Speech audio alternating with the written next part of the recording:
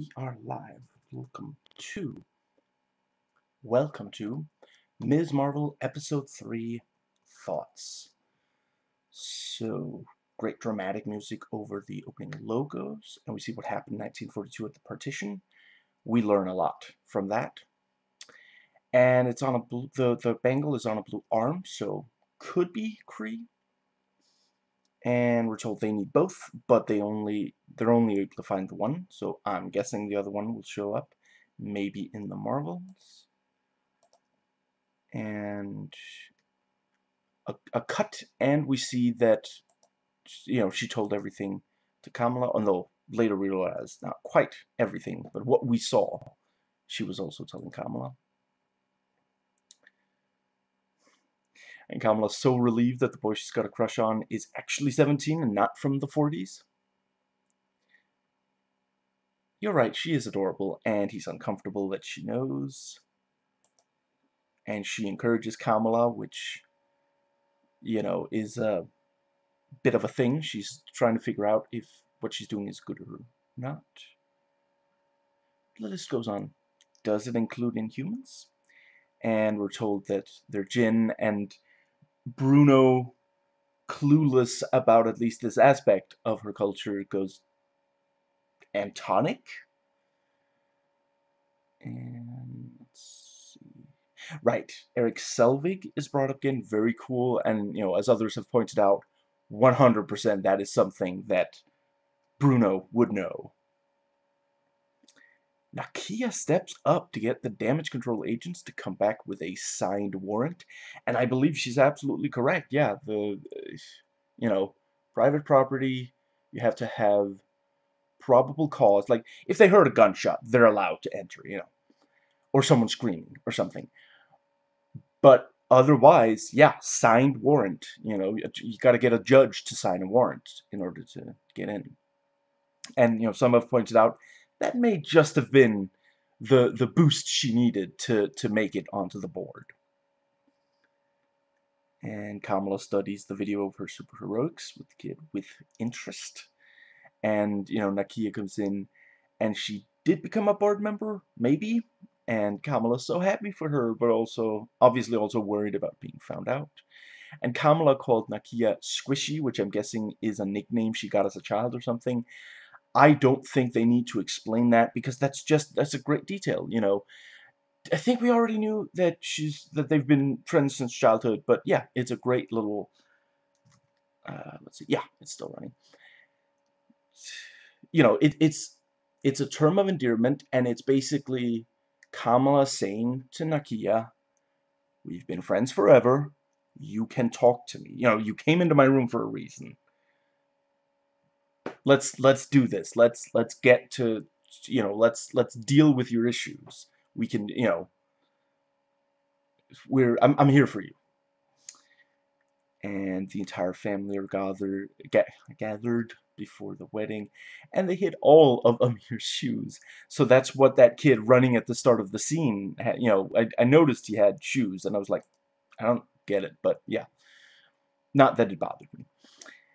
I love how Kamala is talking to different people about the superhero stuff and her decision about helping the Jinn. And her mother talks about how difficult it was early on having moved to America, and that Kamala isn't alone. And Bruno and Kamala's dad talk Jinn, and he translates, because, yeah, some of this stuff is, maybe difficult to get your hand on, translations into English. If, like, unless you're studying it, it's not really something that we, English speak, first, English first language, yeah, English native speakers are, dealing with a lot. Like, there are, I'm sure, like, articles about the various hair coverings and the prayer, since there are converts. What do they call them? Reverts? Yeah.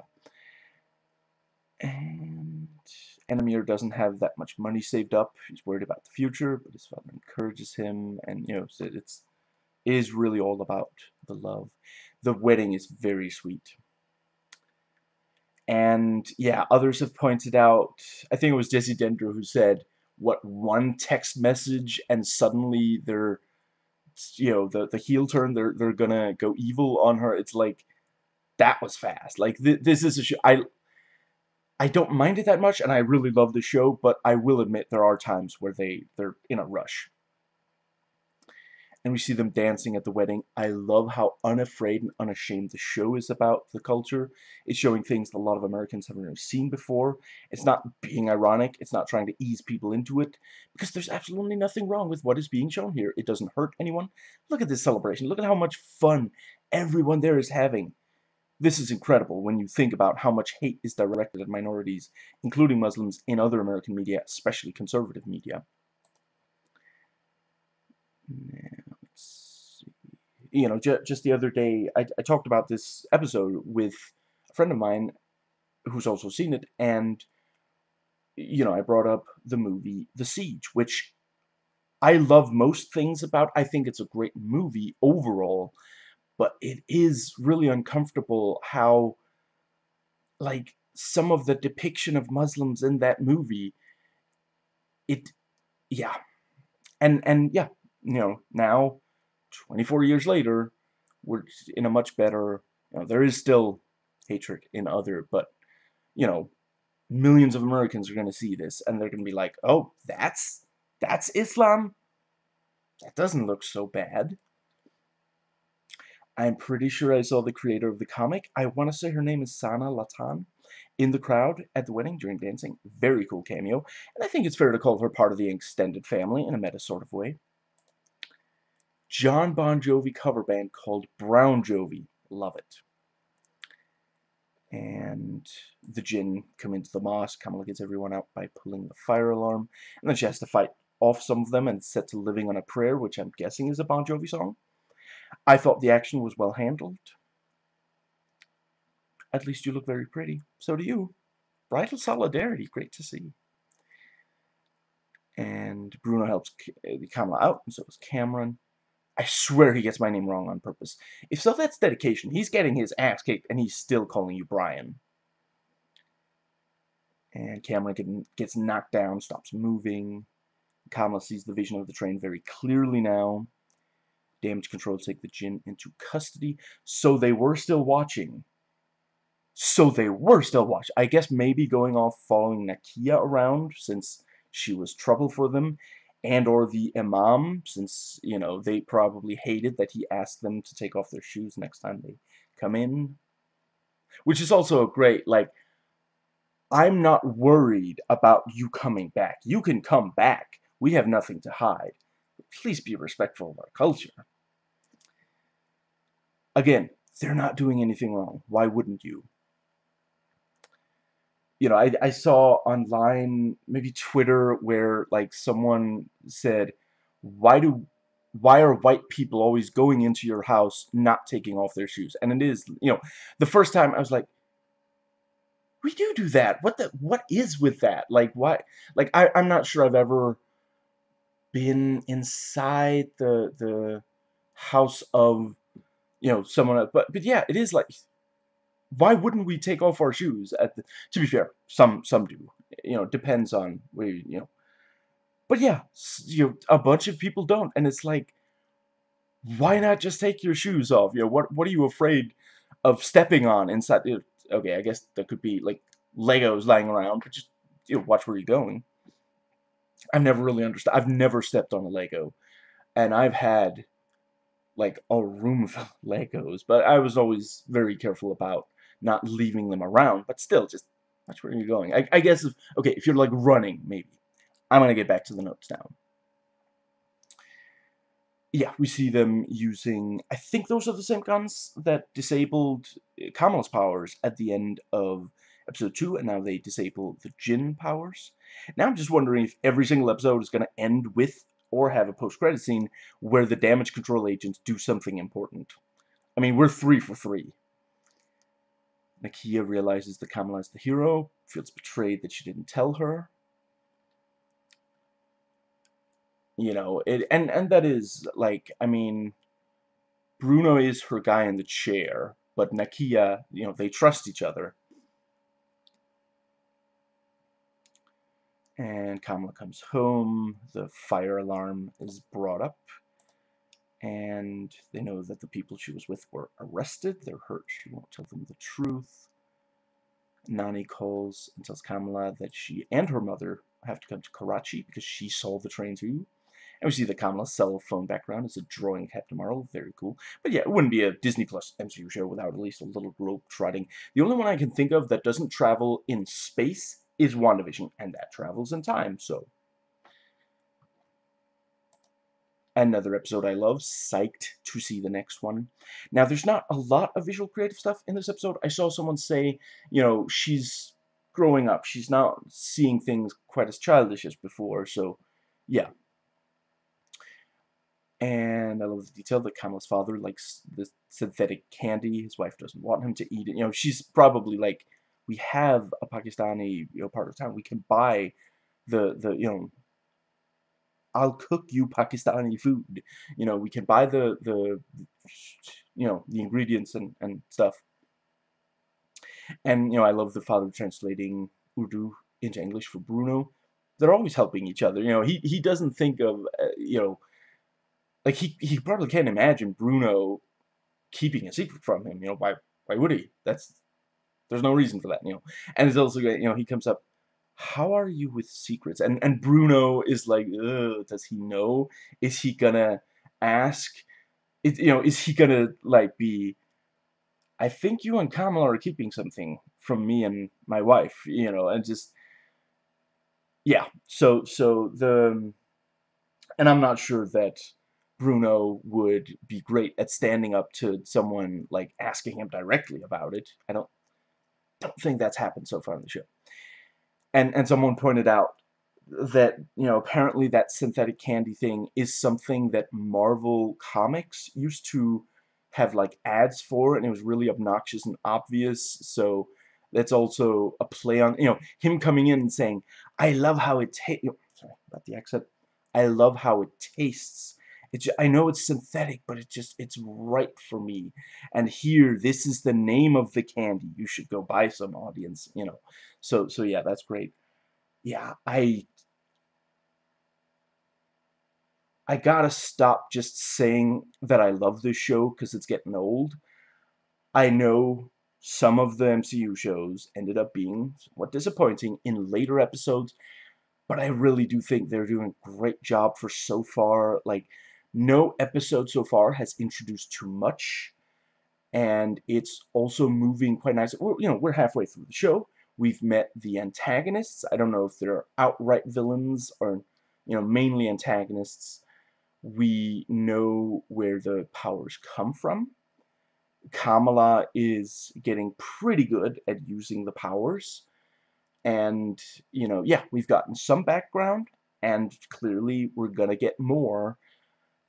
I would say we're probably gonna learn something major again in next episode, but certainly somewhere in Karachi they're gonna learn something extremely important, and that's gonna be at some point in the next 3 episodes. I don't think that this show will have a Carol Danvers cameo. I think it's going to end similarly to WandaVision, with someone going up to Kamala and saying, there's someone who wants to meet you, and yeah, in WandaVision it was pointing up because it's up there that you're meeting someone, which means either Nick Fury, Carol, possibly both. Yeah, I'm thinking yeah, my theory is that the show will end with someone saying, the someone else has some information about the bangle, and they wanna talk to you about it.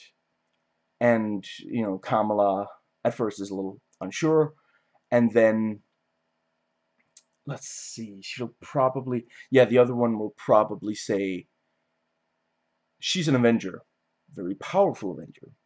Some would say the strongest of it, and as those words are leaving that person's mouth, Kamala is going to be like, no way. and smash cut, and it's like a drawing probably of, yeah, and it's Kamala having drawn like her meeting Captain Marvel for the first time and being like, you know, a huge, geeking out about it. I'm thinking the first real meeting between the two characters is going to be in the Marvels, and it's going to be hilarious, because it's like, I do not think that Carol Danvers is going to know exactly how to deal with someone who's such a fan of her. Yeah, she was a badass, and she was like doing stuff that nobody, no other woman had done before her in the situation, but she's not really, we haven't seen her among fans really. So yeah, I'm thinking that's gonna be, yes, we had a similar dynamic with Tony and Peter, but these are very different characters from Tony and Peter. So yeah, I I'm thinking that's gonna be really fun. And like there's gonna be parts where like Kamala is like, you know, yeah, she's probably gonna show like she probably, yeah, she's got like cell phone, smartphone pictures of her in costume. Maybe she'll even show something from AvengerCon, and Carol is gonna be like, you recreated my spacesuit with, I don't know, what is it made of, whatever, she's gonna, and Kamala might be completely clueless and not realize that she's, that's almost kind of like a diss, and she's gonna be like, just, yeah, I really, she's gonna be starry-eyed for a lot of the movie, and maybe there'll be like a moment halfway through, near the last third or something, where Carol makes a mistake, and Kamala is like, I didn't realize that, the kind of thing that, Peter also realized near the end of, Far From Home, with Happy telling him, because all he saw was victorious Tony Stark. Tony, the like the nervous breakdown and these various things, regular people didn't see that, or not regular people. I sincerely doubt that Harvey is like out there saying, I totally saw Tony Stark break down, And yeah, let's see who else, people he killed, not Mandarin, but yeah, the Guy Pearce in Iron Man 3, and Pepper, and she's not gonna go out there and share all these dirty secrets. I mean, she specifically, that, one of the things she did was help protect his image. So yeah,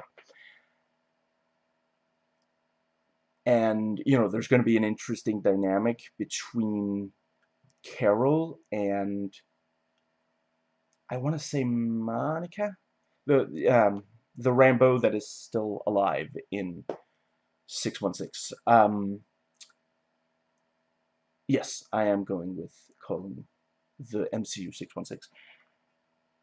Yeah, because apparently there's some bad blood according to WandaVision, and certainly there is this thing of like, maybe she feels abandoned for all those years. Her mother died and Carol wasn't there. So, yeah. I think that's everything I have. So, yeah, absolutely loved it. Can't wait to see more. And there we go.